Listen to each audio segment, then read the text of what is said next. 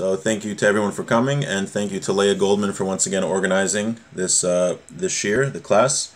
Tonight's class, the title is Shofar, the conquest of good over evil. So usually Wednesday nights we study Derech Hashem by the Ramchal, Rav Moshe Chaim Luzzatto.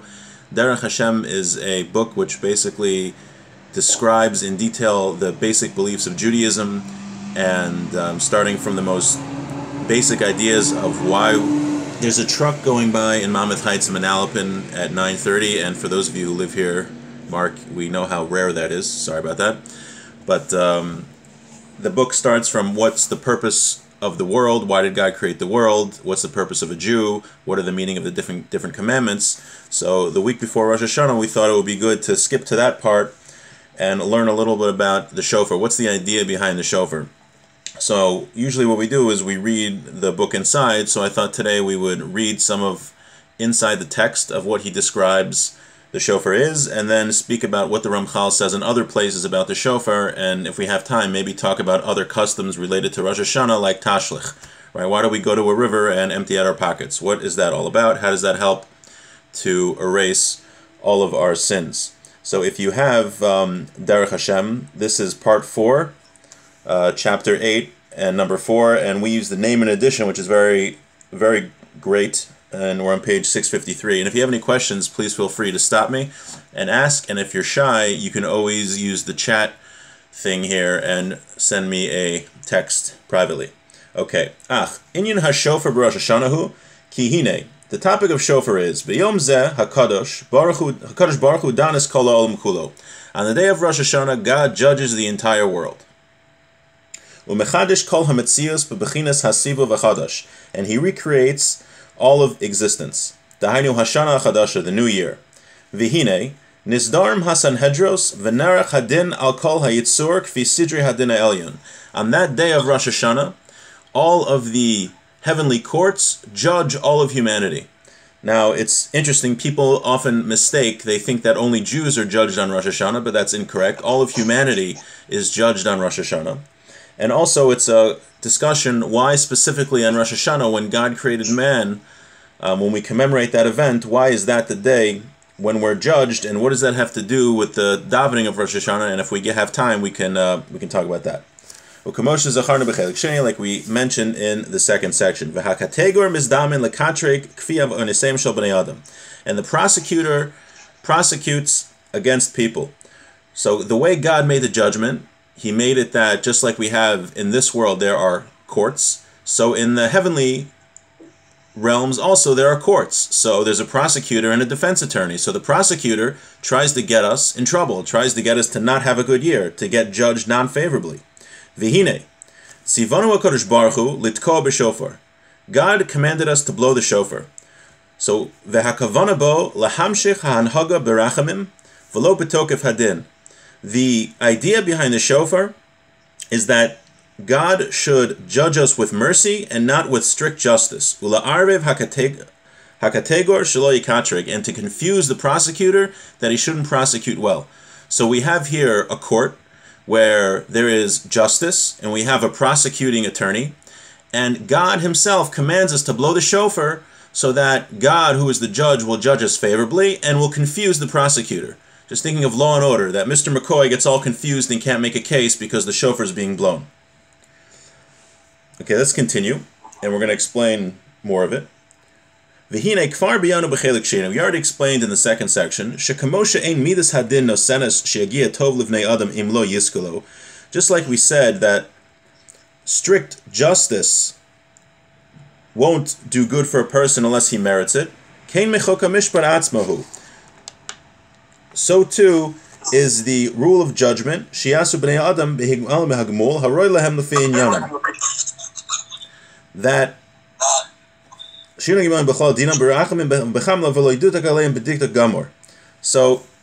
there's such a thing in the world as Hashem deals with us with different midas, different traits. There's midas hadin and there's midas haracham. And midas hadin means he judges us according to the strict letter of the law.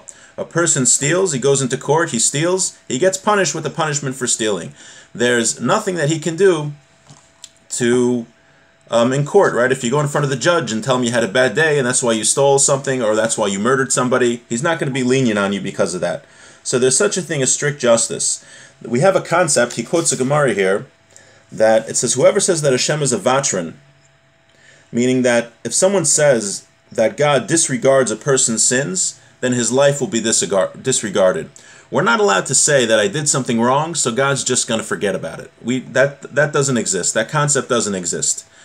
And it's a very bad thing to say that, to the point where a person's life will be disregarded. Why? Because God made the world with reward and punishment, and if we do something good, we have to get rewarded, and if we do something bad, we get punished. Right? People often say, oh, God will understand. I'm a good person. God will understand. Well, God gave us a Torah and told us to do certain things. So if for sure we're going to make mistakes, but God just doesn't ignore the bad things that we did. Now that sounds very intense and very horrible and a very difficult way to live. So that's not the whole picture. The whole picture is there's something called Midas Harachamim, that within the system of justice, God deals with us in a merciful way when we do certain things. So it's not that God ignores his strict justice. It's not like you walk into the court and you did X, Y, Z and the judge says, oh, we're closed today, forget about it. I'm just going to forget about what you did, go on. That's not what Hashem does. But rather, within the court system, when we're in court, there are certain things that we can do that God will treat us with mercy. And what is that? He's going to give some examples. Like the rabbi said, someone who overlooks, he says, his own nature, his sins will be overlooked. Meaning if someone wrongs you, someone did something wrong to you, and you ignore it, you just say, you know what, forget about it, and you don't hold a grudge against them, since you judge that person like that, that's how Hashem will judge you. Hashem will overlook those negative things that you did, just like you overlooked that other person. So built into God's system of justice is that Hashem will treat you mercifully when you treat others mercifully. That's one thing. Ki harezeh mida keneged mida, because it's measure for measure. Just like you treated somebody else who wronged you, God will treat you like that. Kmo shehu mevater kach yivater lo. V'nimsa shemisnagim imo berachamim v'zeh atzmo midas mishpat. And then we see that Hashem is dealing with us with mercy, and this is within the midah, God's attribute of justice. So again, it's not like God is just ignoring the sins that we did and saying, you don't have to come into court today. Don't worry about it. No, he's judging us for what we did wrong, but we did a sin, and God says, well, he did a sin, but when this other person did this horrible thing to him, he just totally ignored him. So you know what? I will now be lenient with this person who sinned against me. That's what Hashem says. But that's within the midah of justice. God doesn't ignore justice, but within justice, he's merciful. Another example is the 13 attributes of Hashem's mercy, right? Hashem, Kel Rachum V'Chanum, Erech Apayim, that we say during Slichos, and we say many, many times on Yom Kippur. When we recite Hashem's attributes of mercy, he deals with us within the midah of mishpat, in the midah of justice, in a merciful way. That's another tool that we have to invoke Hashem's mercy. And that's going to be related to Tashlich, which if we have time we'll get to. Now why exactly it works like that, that's he's going to mention it a little bit, but probably not going to get into that now. So continues the Ramchal, V'amnam, Lo ha'maisa hazeh levad yagam al derech zeh. It's not only this that works, that Hashem will treat us mercifully when we judge others favorably. Whatever Hashem decreed that will be merciful to us, will treat us with mercy, so it will be. So if Hashem said, if you do something and I will treat you with mercy, if you do that thing, I will judge you mercifully, that's the way it is, because that's what God decreed. And included in this principle is Tkiyah Shofar. So Hashem said, if you blow the shofar, I will judge you mercifully on Rosh Hashanah. So therefore, that's the way it is. Just like if I judge someone favorably, or not judge them favorably, if I ignore a slight that they did to me and I don't hold a grudge against them, that's how God's going to treat me. Just like if I say the Yud Gimel Midas Harachamim, God's 13 attributes of mercy, He'll treat me mercifully. So too, when I blow the shofar, God will judge me mercifully. God commanded us to bring upon ourselves the midah of rachamim, of mercy. Right? It's amazing. It's not like God said, if you do this, you'll get... you'll have a merciful judgment, and it's like we have an option. God commanded us. He commanded us that we should have. He wants to judge us mercifully. So He commanded us, blow the shofar, so I'll judge you mercifully. When we fulfill the mitzvah properly, this will be the fruit that bears from it. Continues the Ramchal. Va'amnam prat ha'inyan, detail of this. So now why is it specifically the shofar which will generate this attribute of mercy? It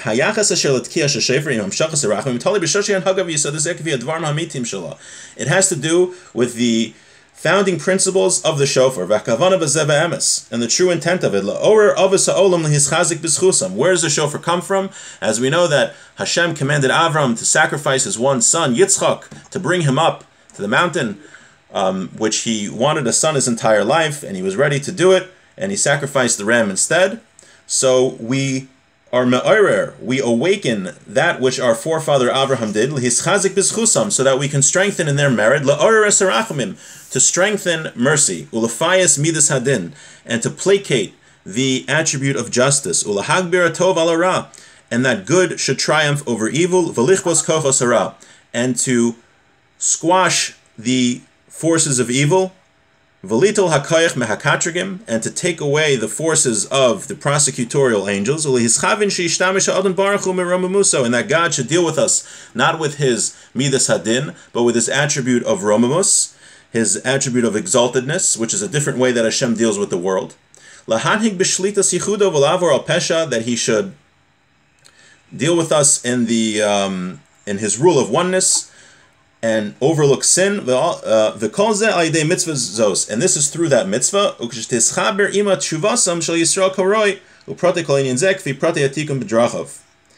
And it also has to be that we have the repentance of the Jewish people and all of the details and rectifications involved in the various ways. Now, also the shofar, when we look at the story with Avraham and Yitzchak, what Avraham did was he took his own will and he subjugated his own will before that of Hashem. His whole dream for his entire life was to have a son so that he could transmit the message of the one God to humanity through his children and continue that message. And he didn't have a son for his whole life. And Hashem tells him to take his son up to the mountain as a sacrifice. And what Abraham did was suppress that natural desire, the natural feeling of mercy that a father has for a son, and knowing that he would no longer be able to accomplish his mission, he subjugated all that, the whole essence of his being, and made that subordinate to the will of God. So that is the merit of Rosh Hashanah and of Avram Avinu, that Avram Avinu, our forefather, subjugated his entire will to the will of God. And that's a way that we can merit ourselves to have a good year, is by working to subjugate ourselves to the will of God. And that's why the shofar specifically, what the Ramchal says, we invoke what Avraham did when we blow the shofar, so that it brings down the midas harachamim of mercy, and that Hashem should judge us in that way. So something that the Ramchal wrote at the end here, which I just want to mention again, he discusses also in Maimer HaChachma, which is another sefer of the Ramchal, that blowing the shofar strengthens good and suppresses evil. So we learned in Derech Hashem that this world has a purpose, it has a destination. We're not just here that living individual lives and that when we pass away we're going to get judged in a certain way, but rather all of humanity has a goal. And we learned in the beginning of the Sefer that when God put Adam Harishon, put Adam in the Garden of Eden, he had a certain mission, and he didn't. Rather, he ate from the fruit. And when he ate from the fruit, not only was he banished from the Garden of Eden, but all of humanity changed. The entire world as we know it changed. It says that before Adam Harishon sinned, before Adam sinned, all of the, what we would call physical is really spiritual. We wouldn't even be able to perceive Adam before he sinned with our physical eyes. So after he sinned, evil and good became mixed, and the forces of evil became strengthened. Now, all of human history is to get to the point of Adam before to get to the level of Adam before he sinned, to get to that lofty level, and that's going to happen when Mashiach comes, and then we'll have Tchias HaMesim and resurrection of the dead. So the first step to that, which I don't think we got up to in this class of Derech Hashem, the first step to that is that when the Torah was given. Because when the Jewish people observe the Torah and we serve as an example for all of humanity that God is one, that's the beginning of that rectification. And the rectification is completed when Mashiach comes. So the Ramchal points out that the shofar takes the power of good and suppresses the power of evil. And he shows that what happened at the giving of the Torah? Shofar. It says, Vayhi kol shofar holet v'chazak ma'od. The sound of the shofar was getting stronger and stronger. Why was a shofar blown in Matan Torah? Because the shofar represents the strengthening of good over evil, the total rectification of the world, and we need to suppress evil to get to the point where of the Garden of Eden of Adam before he sinned, because when Adam sinned, evil gained power and became mixed with good. So the giving of the Torah, when the Jews could start following the Torah and following God's will and serving it as an example for all of humanity, that was the beginning of the rectification. Therefore, there was a shofar. Now, when Mashiach comes and the rectification is complete, what happens? It says, "V'haya b'yom hahu yitaka b'shofar gadol." On that day, the book of Yeshaya says that the great shofar will be blown. So that's what we see, that shofar is tied in, represents the triumph of good over evil. So that is shofar. Anyway, I think I'm just going to mention Tashlich for like 2 minutes, and then if anyone has any questions, and I can, or not. So just Tashlich is related to what we were discussing a little bit. We go, this year it's going to be in the second day of Rosh Hashanah, we go to a river, we say some verses, and we empty our pockets. So what's the idea? What are we doing with that? So I think I mentioned earlier that... Sorry, someone just sending me a message. Got a little distracted for a second. But when we go to the river, we say these verses which are related to the 13 Midas Harachamim, the 13 attributes of God's mercy. And we mention when we say those 13 attributes of God's mercy, that we invoke His merciful judgment upon us. That God, even though it's within the stricture of Midas HaMishpat, of justice, but nevertheless He acts with us in mercy. So we go to the river and we say these 13 attributes, so Hashem will be merciful with us. Now, why do we go to a river? We go to a river specifically because a river covers up everything that's underneath. So too, we want to show that all of our sins are totally submerged and it's like they don't exist anymore. Now, what's interesting also, why do we have to go to a river? Why do we go to a physical place to do this? So something we learned just last week in Derech Hashem is that everything that exists in the physical world has something corresponding to it in the spiritual world. Its source of existence is really in the spiritual world, in the kochos. So we go to a river where it has this representation of covering everything to connect to that spiritual element of totally covering up all of sins. So we go to the river which covers everything so that all of our sins should be covered. And that corresponds to that on the spiritual level. And we say these 13 attributes of Hashem's mercy so that He should judge us in a merciful way. A similar concept, not 100% related necessarily, but I think a similar concept is we have these simonim, right? Dip the apple in the honey for a sweet new year. Like what is that? That's going to have us, that's going to, make us have a sweet new year because we dip an apple in honey. So there's a concept that when we do something physical, when we want something to happen in the spiritual world, we have to bring it out by doing in the physical world. So we dip an apple in the honey to show that we want to have a sweet new year. We have to actually actualize it. I think the Ramban relates this to when Avram was promised all of Israel, he walked all around Israel to do a physical act to solidify what was happening in the heavens. And I think this is related to the concept that we learned last week in Derech Hashem, that everything in the physical world has the source in the spiritual world. So just to summarize what we said, Hashem commands us to blow the shofar because we are being judged on Rosh Hashanah, and He wants to judge us mercifully. And when we blow the shofar, He judges us mercifully. And not that He's ignoring sins that we committed, but rather within God's infinite wisdom and His attribute of justice, He treats us in a merciful way, just like if we would judge not if we would ignore slights committed against us, God would judge us mercifully. So too here, when we blow the shofar, He will also judge us mercifully. Why the shofar? Because the shofar is what represents Avraham. We invoke Abraham's sacrifice, that he was willing to give up everything for the service of God. And also the shofar represents the triumph of good over evil, as shown when the Torah was given, there was a shofar, and when Mashiach comes, there will also be a shofar. Now I see there's some questions that were texted, so just give me a second to read those. So I'm supposed to announce. Leah wants me to announce that there's going to be a second speaker. So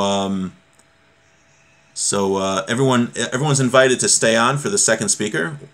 Surprise! It's short and sweet. Rabbi Avish from Montreal. All right, great, awesome. Now there's another.